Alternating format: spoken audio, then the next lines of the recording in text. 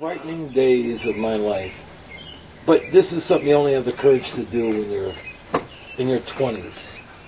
Was when I had to do a Dave Brubeck album for Atlantic. And Anthony kept talking about how much he loved Dave Brubeck and Paul Desmond. So I said, well, I got to do something different with Brubeck. He's made 800 albums, you know. So I called Anthony and I said, what if we do an album with you and Lee Konitz? And maybe I'll get like Roy Haynes on drums. And Anthony, to his credit, said, that would be great. Let's do it in your own sweet way or something. And it took me about a week to convince Konitz and Roy Haynes to record with Brubeck. But and when I got them all in the studio, I said, this could be the most embarrassing day of my life. It's called All the Things We Are.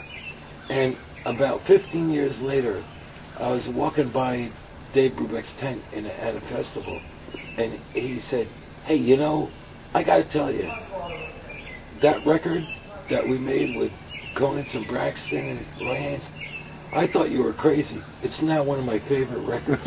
Is that right? Yeah, well, that makes me happy. Yeah.